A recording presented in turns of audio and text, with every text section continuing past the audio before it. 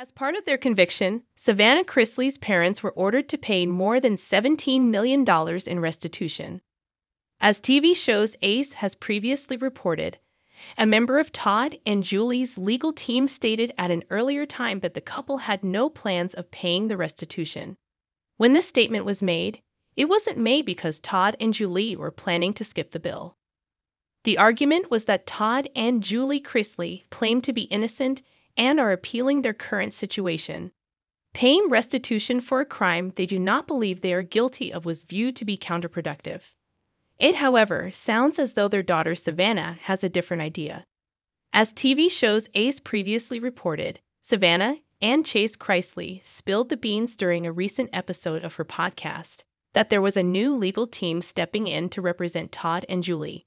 The siblings revealed the first thing the legal team told them was that they were screwed from the very beginning of this trial.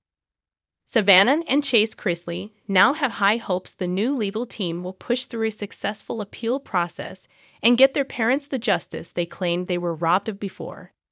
Sitting down with E.T., Todd, and Julie's new lawyer, Jay Surgeon of Wiener Law Group, has nothing but good things to say about Savannah. He notes she is a smart and creative young woman, and he believes she is going to have no trouble using the talents she has to make all of the money she needs. Their lawyer proceeded to clarify that as Todd and Julie's child, Savannah Chrisley has no obligation to pay off any of their debts, including that $17 million restitution bill. Savannah, however, has expressed an interest to the lawyer in doing what she can to help pay off the bill. Jay Surgeon of Wiener Law Group made it a point to double down on the fact that there was no legal obligation for Savannah to pay her parents' legal debts. But she had just decided it was something she wanted to do. Chrisley Knows best fans have mixed feelings. As TV shows Ace previously reported, Chrisley Knows best fans aren't exactly happy with Savannah Chrisley right now.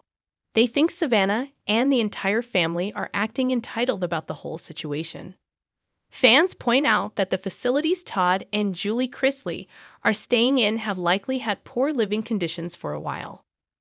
And it is hypocritical for the family to only care about fixing the problem now that it is an issue for them. What do you think moved the family to seek a new legal team for Todd and Julie?